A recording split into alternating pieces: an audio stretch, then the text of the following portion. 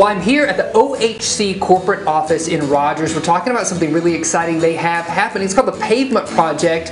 We're joined by Kevin, David, and Susan. Thank you all so much for being here, talking me through this, because I want to know what this is. What is the Pavement Project, Kevin? The Pavement Project is a social enterprise that supports a nonprofit. We're a quality-driven, full-service pavement maintenance company that offers services like seal coating, crack filling, striping, paving, anything that your parking lot needs. You know, the Pavement Project can take care of it. Let's take a step back though, Susan. Give us some history of this. I know that it is part of and underneath the umbrella of the nonprofit OHC, but talk to us about how that all came about.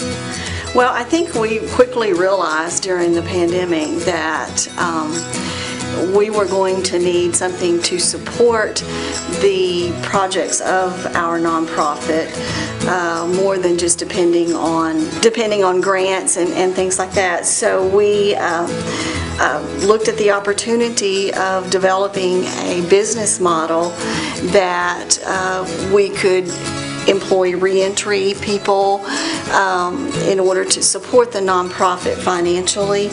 And you know, we have a Meals on Wheels program as well.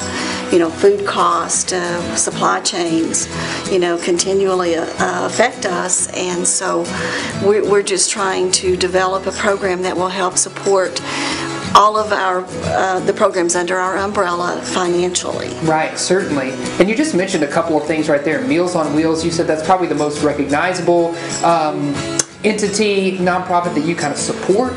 But you also mentioned reintegration. Will you talk to us a little bit more about that? Sure. It's a program that we are specifically doing with the Pavement Project. And so, you know, we're partnering with the Department of Corrections and having individuals. We're hoping to set up housing for them, financial training, credit repair. If they have a GED, then we would, you know, help pay for some technical school. Sure. If they don't have a GED, then we would work with them to get that, and hopefully prevent them being back in the prison system. Right, yes. And with the pavement business, they could go anywhere in the country and find a job. So part of what we were trying to do is, as was being thought about and through the process is, you know, as we know, government funding can dry up over time, and what we've seen in many situations is a nonprofit will start an activity, they'll get people going on it, and then funding dries up, and so and then you have to suspend programs or cut back. And so what we were trying to do with this was with the for-profit activity underneath that would provide funding separate from the government that would allow us to continue with the programs that we have if funding did start to dry up. You know, so as Susan said, during the pandemic, you know, there was a lot of funding released to do a lot of things, but you know, as time goes on, that may dry up. So this provides additional funding for us to be able to keep doing what we're doing and keep helping the people in the communities. Absolutely. I mean, along with your funders and those grants that you write, something like the Pavement Project is going to help you to be able to do all of those things that impact our community. Well, being the finance guy too, one that's kind of near and dear to my heart is, you know, we have programs for helping people with, you know, financial planning and budgeting. You know, how to live on a budget, how to budget your money, and so you can meet your expenses and pay your bills.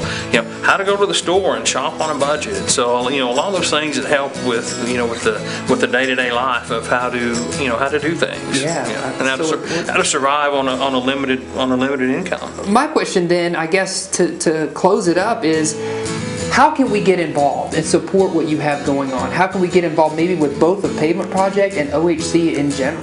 So when you hire the Pavement Project to take care of your pavement needs, you know, that in essence allows us to help out with some of these other programs that we're talking about.